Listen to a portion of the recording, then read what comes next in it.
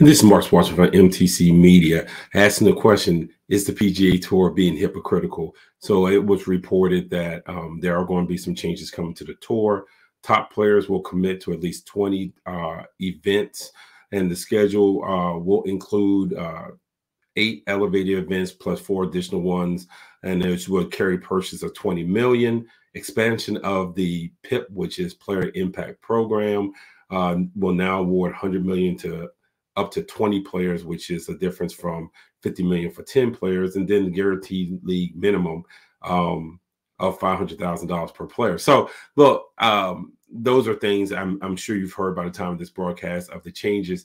But what it did is it led to, I believe it was Lee Westwood calling the tour a bunch of hypocrites. And that's a legitimate question, because now for all the things that you were saying, oh, players got to earn it, this and that, LIV Golf is an exhibition, so on and so forth. What LIV Golf has done is it has given the players on the PGA Tour, the same players who some criticize the LIV Golf players for going over there, it's given them some leverage.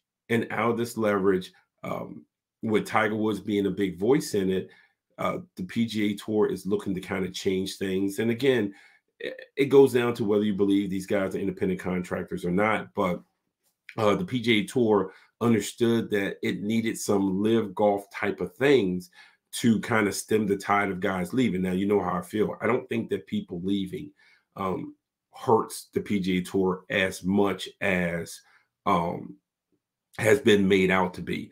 Yes, the PGA Tour can be name driven, but it's also a type of thing where it's who's the next name. The next name could be in college. I remember Jordan Spieth when he played in high school and stuff like that. So it's the next name. It's not always the current name. It's the next name in the bridge. And I really thought that the PGA Tour was fine with that, but that's neither here nor there.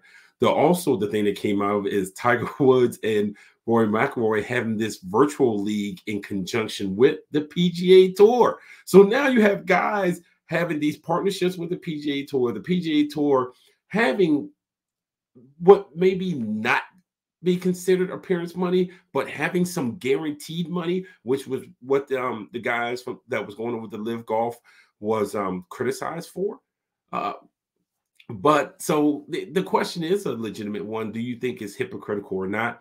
I've said it in broadcast before. What I thought is the PGA Tour having some sort of legitimate competition was going to make them rethink some of their policies and how they're doing things. And I don't think that's bad for the players. I've said it before. LIV Golf might not be the mechanism because of other things to have competition for the PGA Tour. But the PGA Tour, just like any other sports industry, needs to have competition. The idea that these sports industries are able to operate as monopolies, it's got to stop.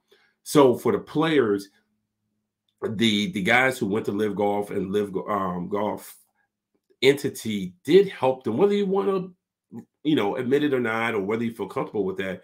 It did help the players get leverage, and it made the PGA Tour rethink the way they do things, and frankly, to modernize, because they're not modern. It's that still that 1960s, 1970s thinking of, you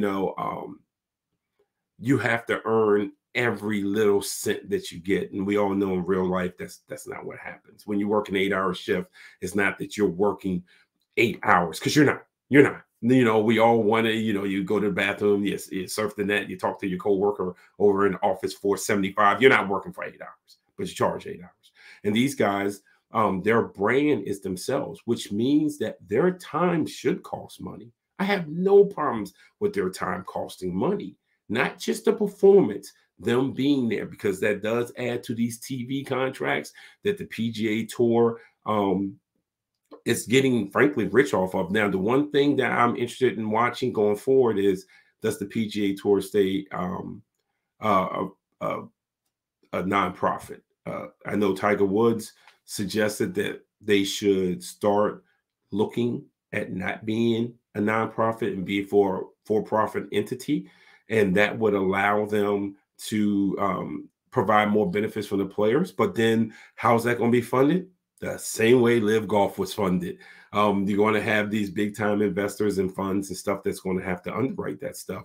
So again, I can understand if the LIV Golf guys are feeling a little cheeky about being criticized in the way they did and their character being attacked and so on and so forth. I don't feel sorry for Greg Norman. That's the one guy I don't feel sorry for, because he's not warranted of my sympathy.